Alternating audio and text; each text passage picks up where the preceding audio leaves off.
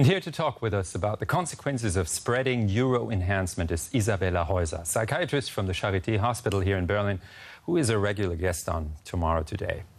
Now, as soon as neuroenhancement pills will be developed with few side effects, people will not renounce them anymore. How do you judge that development? I think that's okay. If there are no side effects, I wouldn't know why you would not want these pills. Maybe because there's quite a lot of chemistry in them, lots of pharmaceuticals. They do something to your body you don't really know. Well, whatever you put into your mouth is a chemical. I mean, even your really healthy foods are being degraded into molecules, and that's chemistry. So I don't know. I think what you are actually asking is whether this is a natural thing. Of course, it's not natural, no. But why would it be somehow aversive if you are not living naturally? We don't live naturally at all. At night, we do switch on the lights, so we get out of the dark. We turn on the heat when it gets cold outside. So we're living already in a highly unnatural environment.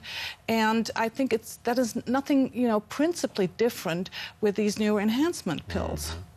Do we have to have something like doping tests at the entries of universities? Test students for doping?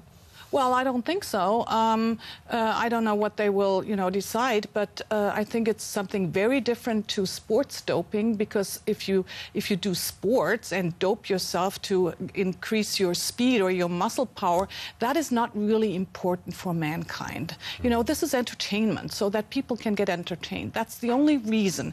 And so I'm pretty opposed to sports doping. But I'm a little bit more lenient, if you will, if you would take a pill that is without side effects and to improve your memory or your endurance power, so that you can learn longer and so forth. But then you really have to hand out these pills for free, so everybody has the same chances, right? That's true. There's a big problem with, the just distribution. So everybody should have access to it. I agree with that. And there's another big problem. Even I think, in my mind, it's a bigger problem. That is that one of coercion.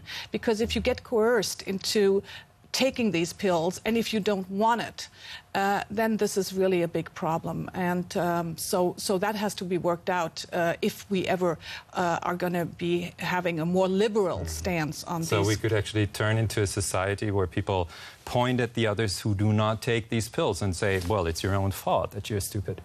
Exactly, and that's a big problem, and that should not happen.